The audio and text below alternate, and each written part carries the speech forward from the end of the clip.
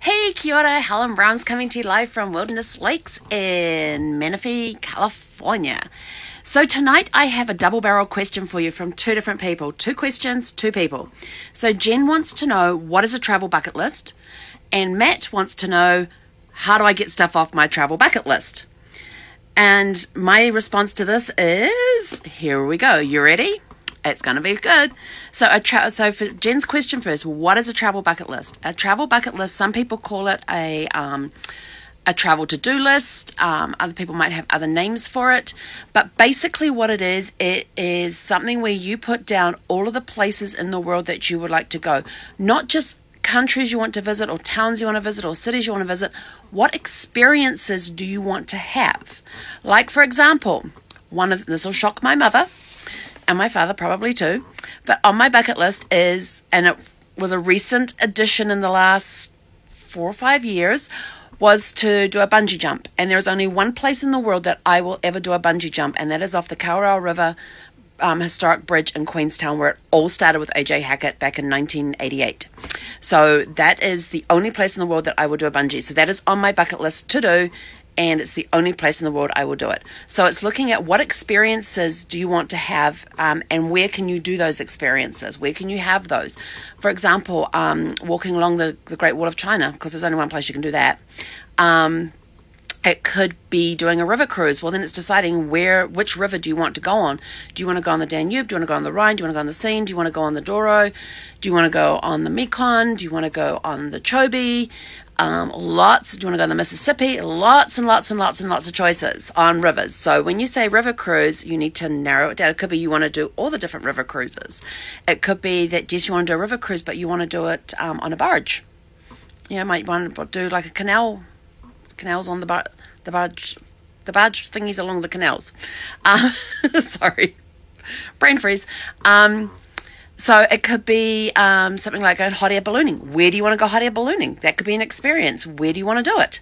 Beth has just put in there, I want to go to Dubai. So do I. One thing on my list is to spend at least one, preferably 2 nights on the Burj Al Arab in Dubai. That has been on my list since the very first time I ever saw it on TV, where they did this tour through the place. I thought, that is an amazing place. I want to go see it. I want to spend at least one, preferably 2 nights at the Burj Al Arab. So there's only one place I'll be able to do that in the world. Going to the top of the Eiffel Tower. Do you want to go to the top of the Eiffel Tower in Las Vegas or the top of the Eiffel Tower in Paris? So you got to think of these things. You want to see waterfalls. What type of waterfalls do you want to see? There are so many places around the world with waterfalls. Beth, absolutely. Let's do it together. Absolutely. Let's go start at the Burj Al Arab. That'll be an amazing experience. I mean, crikey, it's like they title themselves the only 7-star hotel in the world. We only go to 5. But the photographs of this place, the video I saw about the building of it and what it looks like. I mean, one of the suites has a king-size bed, and you get a 360-degree view from this king-size bed as it very slowly rotates, and there's floor-to-ceiling windows all around in the suite. So that would be an amazing experience, but I don't think budget would allow to stay in that suite. I'll probably just end up one of the budget rooms down, like on the 1st or 2nd floor. But so what experiences you want to go? You want to go sailing in a yacht. Where do you want to go sailing in a yacht? You want to do a pirates cruise. Where do you want to do your pirates cruise? There are so many options out there on things that people want to see and do. You want to go see, you're into tennis. You want to go watch a tennis match. Which tennis match do you want to see? Do you want to see the US Open, Wimbledon, the French Open, the Australian Open? So many options there. You want to watch PGA golf tournament. Where do you want to go to see the PGA golf tournament? Do you want to follow it around the world and go see them at the different golf courses, or is there certain ones that you want to go see, like St. Andrews, or go watch the Masters in Augusta, Georgia?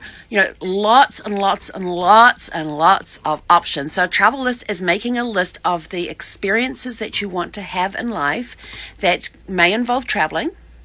And then it's also looking at what countries do you want to visit, what cruises do you want to take, what tours do you want to take. For example, one of the ones on my list is a genealogy tour through England, Scotland and Ireland, because that's where my ancestors are from. So I want to start in Cornwall Cornwall. I want to start in Cornwall and visit the area where some of my ancestors came from. Maybe even because of the age, I'll be able to see some of the houses, the outside of some of the houses that they used to live in, and then go into the actual public records and see the vital statistics like the birth, death, and marriage certificates there in print in the registers. Then travel up through England, going through some of the places where my ancestors are from, going up into Scotland, up to just north of Inverness where the Ross clan is from, going over to Ireland because one of my second great grandmother was born in the police barracks in the police barracks maternity ward in Dublin, Ireland. And we're not sure where her parents came from. But apparently we have some distant cousins in Ireland. So I want to go to Cork, which is where all of the genealogy records are held, and check it all out and do some research. So, what do you want to do? Do you want to do a genealogy tour? Go follow in the footsteps of your ancestors. There is just so much. Do you want to do a World War II history tour through Europe? There is just so much. I mean, they just they just commemorated the 75th anniversary of D-Day at Normandy.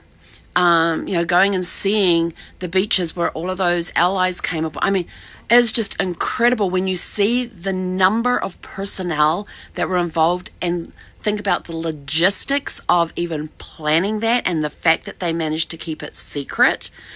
It just blows my mind when you hear all the stuff that went into creating that event. It's just mind-blowing that it never leaked. It's mind-blowing. But going and experiencing places. I remember when we were in Nuremberg, we're up there at the Nuremberg Palace Castle, and we're overlooking the city of Nuremberg, and our guide had their photographs that were taken after Nuremberg had been bombed during World War II. And he goes, see that yellow house down there? And we're all like, yeah. And he points out this narrow yellow house.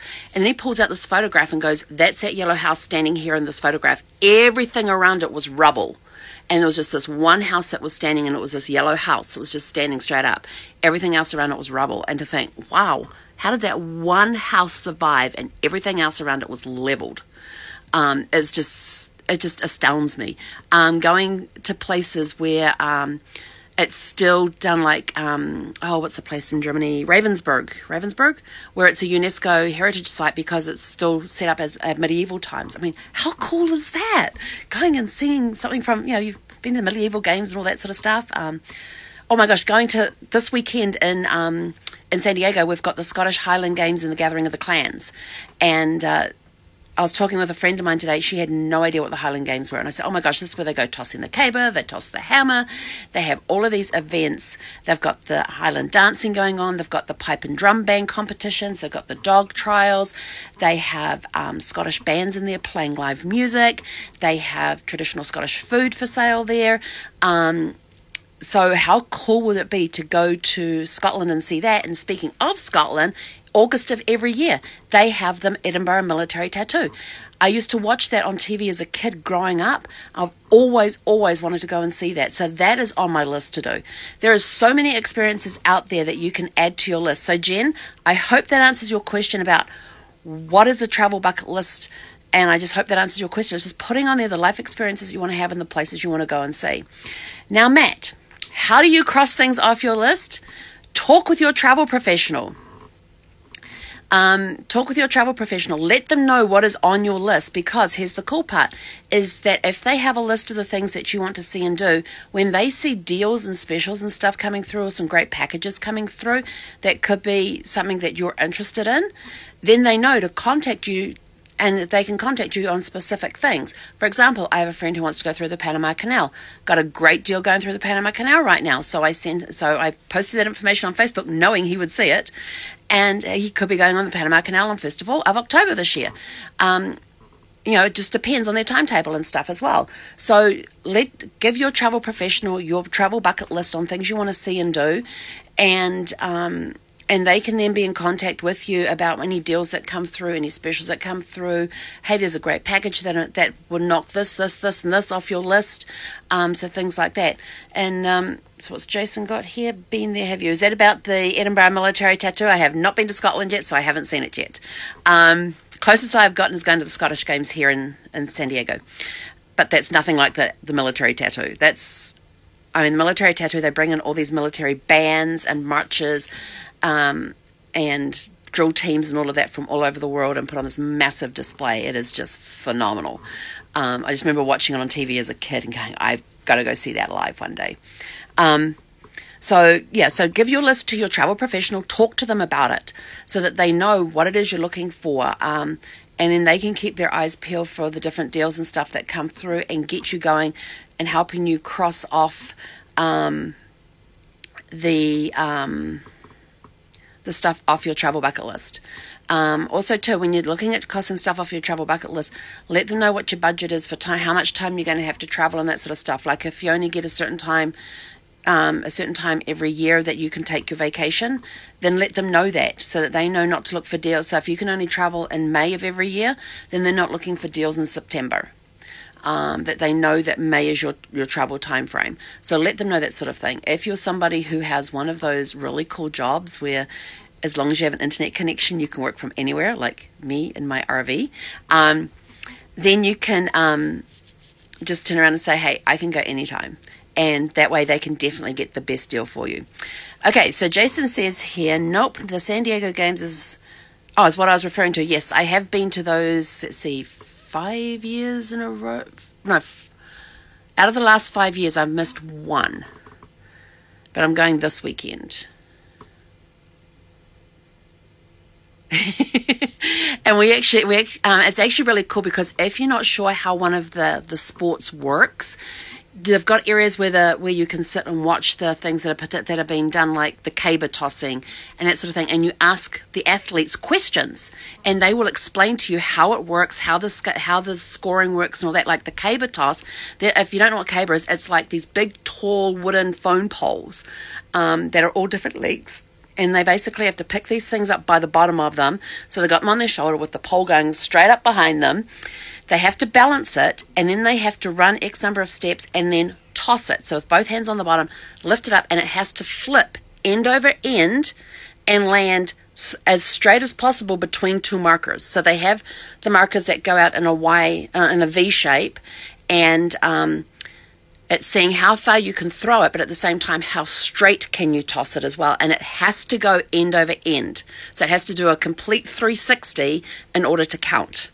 So it is so cool. And you can ask them questions. Like they had this one where, and I can't remember what it's, tossing. What are they tossing? It's this, the sack, and they've got a pitchfork, and they stand with their back. It's kind of like a high jump bar thing with the bar across it, but the bar's up high, and they've got the pitchfork with this thing wrapped up in sacking, and they have to get the pitchfork, jab it into this thing, and toss it up and over the horizontal bar. And I can't remember what that's called. Then they have the hammer toss, which is this lead ball on the end of a long metal pole thing with a handle on the end, and they grip that and they spin around and then they let it go in the right direction, of course. Kind of think of like that one's kind of like, which is the ones that like discus. If you think of discus, where they've got the disc in their hand and they spin around and then let it go, this is the similar movement, but they're hanging onto the handle on a long piece of bar with a ball on the end, and they swing that around. And they kind of do it in an arc where they dip it down and then bring it up and then kind of throw it. It's hard to describe. You just got to watch it. It's amazing to watch. And then you got the Highland dancers, and these girls are so light on their feet. It is unbelievable. And they do the dance around they put the swords down with them crossed over, and they do the dances between the different quadrants. And then the pipe and drummer bands are always amazing. I love bagpipes. My favorite time at the games is the marching of the clans, where they line up all the clans in alphabetical order, and then they pipe them through the main street. And the main street is through where all the booth tents are set up, because it's done in this park.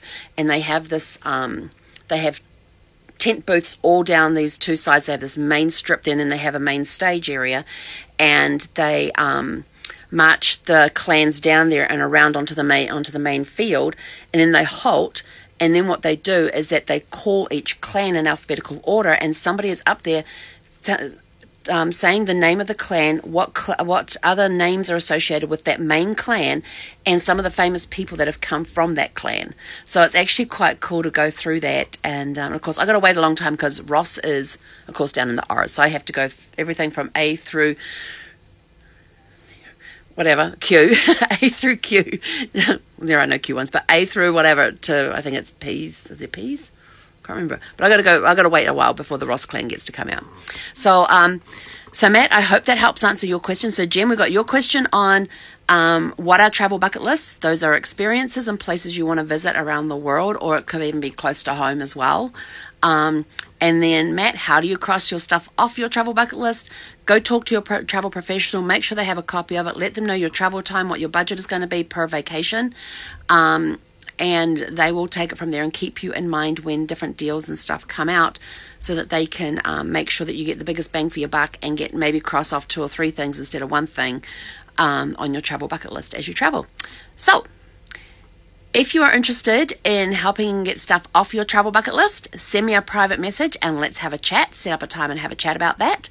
And if you have any travel questions, private message them to me as well. And your question could end up being our question on the day. Thank you, everybody, for tuning in and watching. And thank you for your questions online at the same time. And we will see you guys tomorrow night. Have a super fantastic, sparkling evening.